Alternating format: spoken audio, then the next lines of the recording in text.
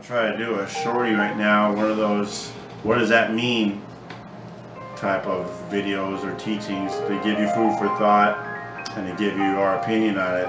And this is on Ephesians 1:3, something that while I was in religion, I never really seen stopped over and focused on at all, ever. I'm sure so you could say it's taught a lot and you must have just missed it, Mark, but in religion I never really seen anyone focus on this. I listened to a lot of religious radio, read a lot of religious books, not religious TV, but believe me, I've seen literally thousands of services and heard thousands of teachings and taught many myself. I was never compelled to teach on this.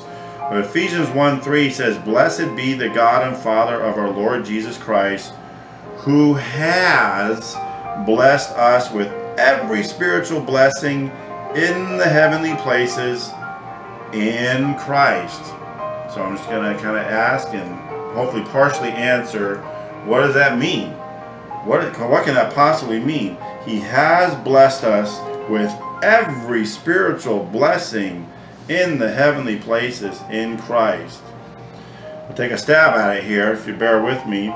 Well, first off, that word has, that's past tense. He's done it. He's not looking to do it. He's not waiting for you or I to accomplish some task or fulfill some commandment, so he will do it. He has blessed us with all spiritual blessings. Now, I don't know what more you need besides all spiritual blessings, but I've come to the conclusion I don't need any more than all spiritual blessings. Peter put it a different way. He said, all things that pertain to life and godliness. You have it all. And that's the crux, that's the dividing line that my wife and I came to understand between the old and the dead and the dying, which is religion, and the new and the life-giving, which is life of Christ.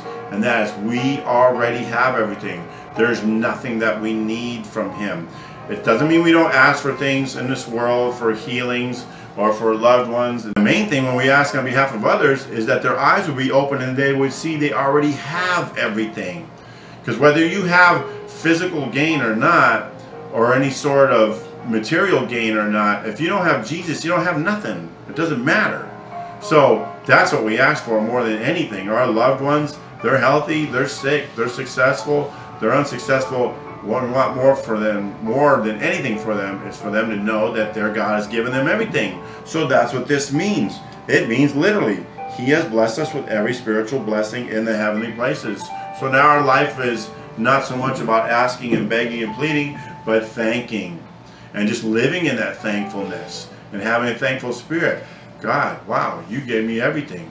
I have it all available to me. Do I receive all of it? No, I'm still growing. You're still maturing me. You're still teaching me. You're still comforting me and assuring me and showing me that I can trust in this. And day by day, I learn to receive the things that are already sitting there waiting for me.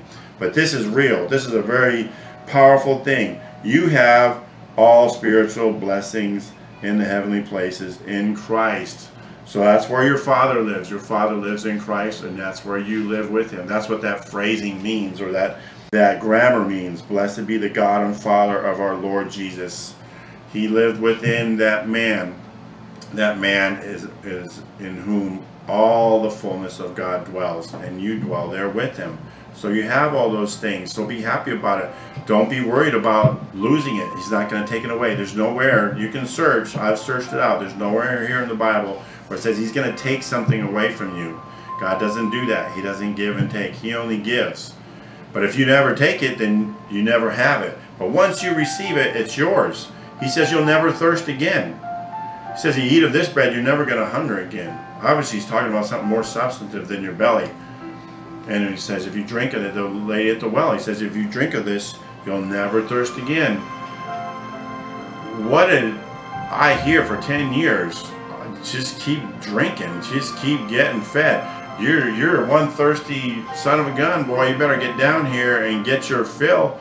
That's all I heard. And from what I can tell, most people in religion have the same thing. There's this waiting promise that they can get if they just execute the right things, if they just keep trying, if they just keep persevering. They're gonna get that thing hopefully someday, or they'll get a taste of it, or they'll feel it for 15 minutes down at the altar, and it'll dissipate away throughout the week and then come back In our system, there was a phrase or the cliche of pray through. You must pray through, which is nowhere in the Bible.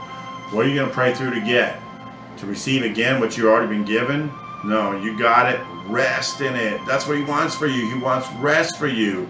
It says that in Hebrews 4 very clear. He offers us rest. And if you have faith in that, then you will rest. Faith. Not religion, not denomination, not performance, not tithes and offerings, attendance, or service, or any of those things. Faith. And then you will rest like you've never rested before. Like my wife and I are. We have, like I say, we still have struggles, but it's a contentment and a rest like we've never had before. It's amazing because we know we have every spiritual blessing in the heavenlies with Christ because we're with him. And that's all there is to it. In Jesus' name, amen.